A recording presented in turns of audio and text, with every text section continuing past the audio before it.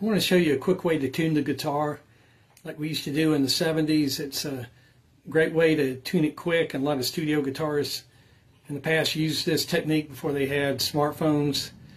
And it's a great way to just ensure that you accurately tune your guitar. And it's a lot more reliable, I think, than the typical way of that you'll learn in any music book of doing this. Always seems like you're off when you try that method.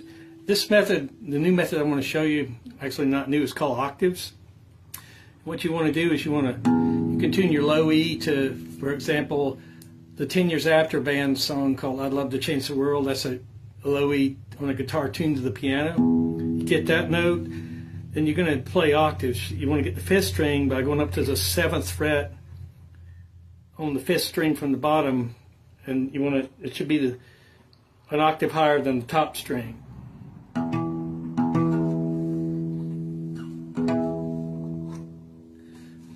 Okay, then you want to get the 4th string.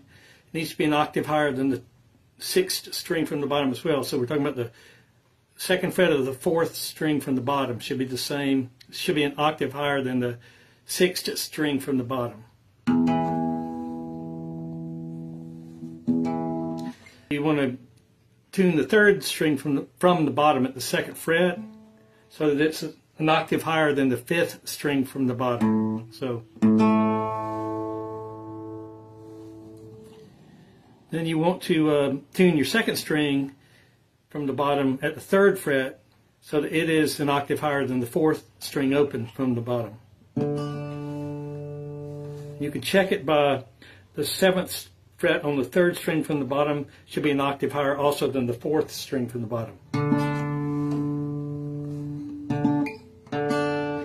Then finally you want to tune the bottom string 3rd fret so it's an octave higher than the 3rd string from the bottom.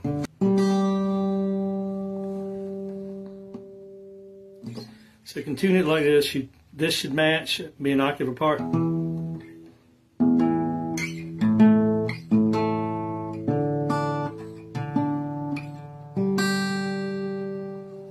Quick way to tune it.